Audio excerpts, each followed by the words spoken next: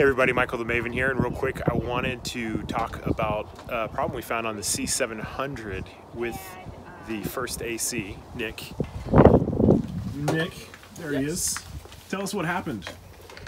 So we were having issues with a flare that we were seeing that seemed more like a digital flare than an optical flare. We had just updated the camera's firmware and we had never seen it before on the previous firmwares. So we went through all the settings, really tried to dial down what this was. We were inside a house with a window in the background, and that window was causing a very sharp flare that went across our monitor. It went across the sensor. Sort of like a banding? Yeah, banding. It burned into the image.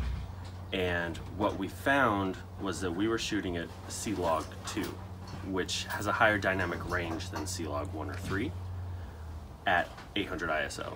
And since we were at 800 ISO and it had the higher dynamic range, it was like shooting at a much higher ISO for any other type of log.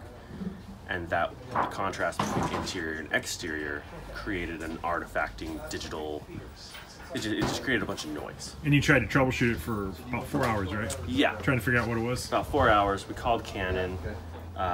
They weren't too sure what it was either for a while.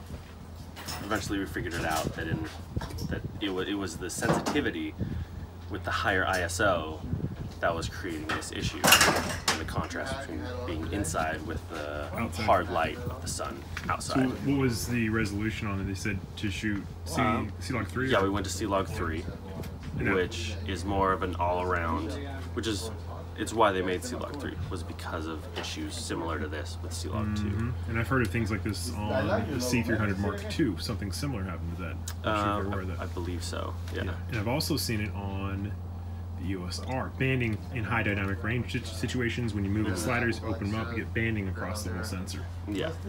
Dude, thank you so much. Appreciate it. Of course. So there you have it, guys. C700, and I think a lot of people think like I'm anti-Canon. I'm not anti-Canon. I love Canon. But that camera body in there, that's a $30,000 body, $33,000 body, and basically the answer they got back was that shooting situation exceeded the capabilities of CLOG 2 with the sensor. And we've heard that from other people who have been returning, like the Canon R with the banding issues. I've seen it on the 5D Mark IV as well. Canon has a banding problem in very high dynamic range situations, even on their very top of the line C700. So that's an update.